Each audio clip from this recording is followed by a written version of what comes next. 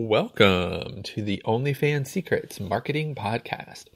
The goal of this podcast is to help both new and established OnlyFans creators learn the basics of online branding, marketing, and promotion to help you make more money with your content and maximize your time online. My name is Richard Lewis, and I have over 20 years of internet marketing experience. So let's get started with today's topic. And that topic is, can anyone succeed on OnlyFans? In this episode, I'm going to discuss the hard facts that most people will not succeed on OnlyFans. Being in this market space for over a year, I have seen many creators come and go. So in this episode, we'll discuss why that is and how you can avoid it. So in life, I would say there are starters, walk-ons, those who get cut, and those who don't make the team.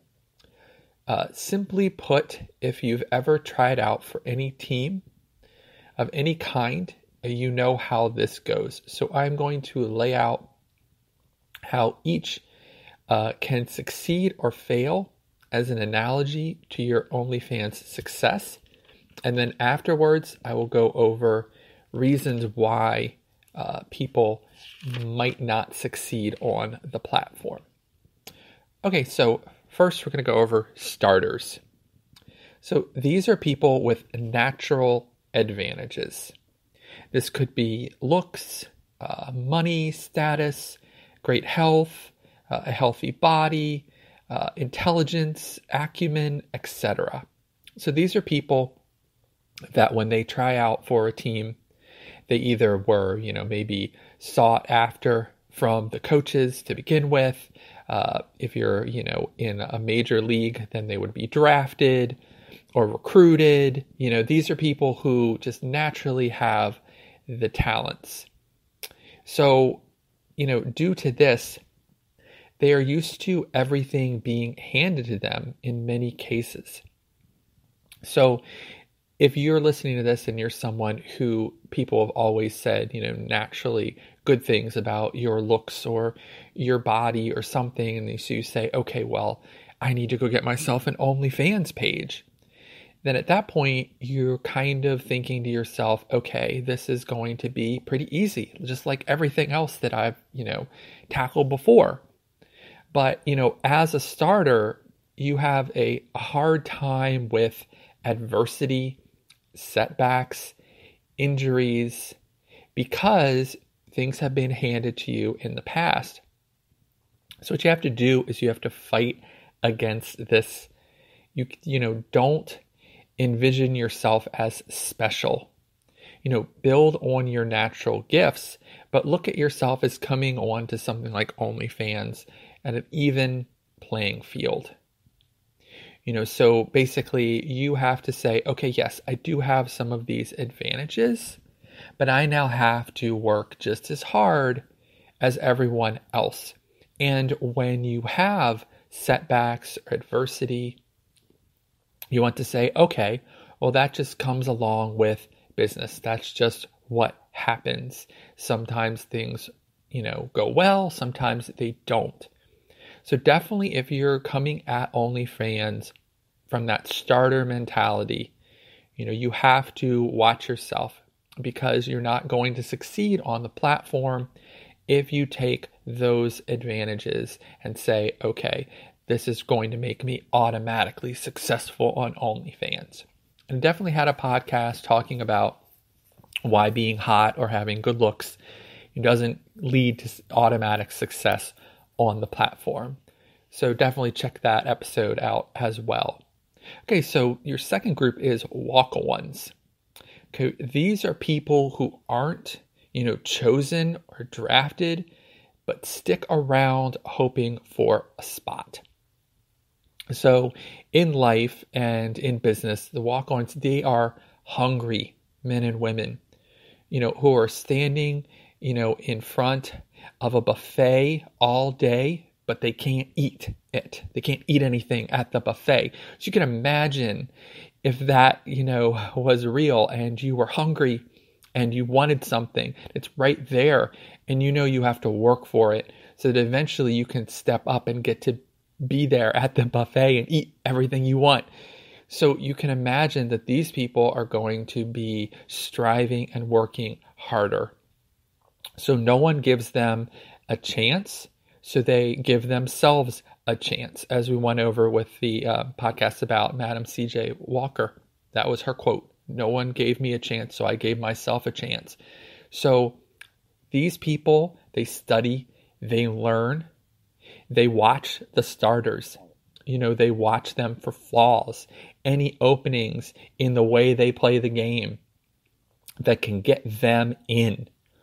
So if you're someone who, wants to succeed on OnlyFans and you're more of a walk-on, maybe you were not someone who was doing a lot of modeling, in college or high school, and now you're, putting yourself out there, you're going to be more hungry than necessarily anyone else. So you've put yourself in the game, you've given yourself that shot.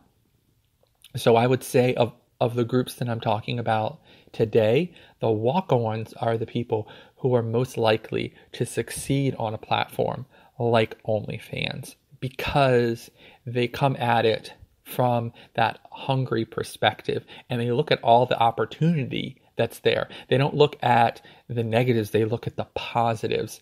So walk-ons are going to do very well and continue to do well on OnlyFans. Okay, so next group is those who get cut from, the team. People who were almost good enough to succeed, but gave up or were given up on. These are the type of OnlyFans creators who give up too soon, who might set high expectations too high, or didn't realize how hard it would be to begin with. So these are your types of creators who come in, they think that they're going to make the team, they think that it's going to be pretty easy, and then they get cut. Now the big thing is that, when you get cut, you can take, it two ways. I need to go and I need to improve myself, or I'm a giant failure. And a lot of people, what happens is they say, I'm a giant failure, and they don't continue to work hard, or they don't come back. These are people who might have, a niche that didn't succeed, or the way that they presented themselves didn't succeed on OnlyFans. So they just assume anything that they're going to do on OnlyFans is not going to be successful. You want to go ahead and try to take that mentality out. Like if you're someone right now who feels like you're on the edge of getting cut, so to speak, from the platform, where you're not, meeting your expectations or doing what you think you should be doing, then this is an opportunity to look at it and say, okay, I could get cut because I'm not, succeeding like I want, but are my expectations too high? Did I expect this to be a cakewalk? Did I expect this to walk right in and, be an all-star, move right into the top 1%? So you want to look at it that way. And in that way, you will be able to, get new perspective and say, okay, I was cut, but maybe I can come back and I can still succeed here. And then you have those who don't make the team. So people who tried at something, but, failed. They learned. So these are people, from the very beginning. So they didn't even get into, like, say, the practice squad. They didn't get anywhere. They tried out. The person said, nope, you didn't make the team. Bye. So this is basically, no success. But here's the thing. They tried, they learned along the way, and they have the opportunity to come back next time. So they're not like right there at the edge like the people who got cut. Because the people who got cut were there playing with the starters, were there thinking that they were going to succeed, but didn't, and that's different. So when you just don't even get to go out onto the field anymore, you try out and they say, no, maybe come back next year. Now you're hungry again, similar to the walk-ons, and you say, okay, well, I'm going to go and improve myself and make myself better for the team. And then possibly I can make it to the point of possibly getting cut or becoming, a starter. So it's a little different. And, for those people, that opportunity, they say, okay, this is a way for me to improve upon myself. So one group I did not mention before would be those who never try at all. So I would say, for those who have started an OnlyFans page or on OnlyFans right now, you've tried. So you're halfway to your success already. For a lot of people, they talk a lot about starting something, they talk a lot about doing something, and they don't do it. So the fact that you're already there is halfway to your goal, really. And if you just continue to improve yourself, then you'll see success on the platform. Okay, so why doesn't everyone succeed at OnlyFans? So here's 10 reasons. So number one would be unrealistic expectations. You go in thinking, okay, this is the marker for success. If I'm not reaching the top 1% within 2 months or the top 5% within a month, then I've failed. Or I expect right away for everyone who I know, who I've mentioned my OnlyFans to immediately sign up and subscribe. And this is going to change my life right away, and I'm going to be able to quit my, second job or even my main job, or I'll have extra income and be able to take a vacation this year. Basically setting yourself up for failure, because remember, success is what it means to you. So, success to certain people, success to Elon Musk is different than success for the rest of us. For instance, if he has one rocket that goes up and fails, he could consider himself a failure. If we had any amount of money to send one rocket up, we'd be super excited about that. So you have to remember that success is, your own construct. So we want to, from the very beginning, set realistic expectations of your success and set markers along the way that will allow you to feel like you are moving along, or at least recognize that you are. And yes, you're going to have setbacks, and you should be able to see those as well. So setting yourself up with markers of progress along the way is what you want to be doing. And when you set yourself up at the beginning and say, okay, I'm going to succeed at this level, and you don't, it just creates conflict within you and makes you want to no longer, continue doing OnlyFans. And that's not good. Okay, so number two would be lack of daily motivation. So for a lot of people, you get up, you have a lot to do. You have maybe a job to do. You might have children to take care of, pets to take care of. Life comes along and you leave OnlyFans to the very end of your day, where this little tiny period of time. And so eventually that little period of time becomes no time. What you have to really do is you have to give yourself daily motivation to get your work done. And as I've gone over before in the podcast, finding ways to make it fun is really how you're going to succeed. There are little tasks that you don't want to do, but if you are presenting yourself out to the world on, what you like to do, for instance, you will want to do more of that. So when you set up your niche and you set up who you are out to the broader internet, the broader world, make sure it's who you want it to be.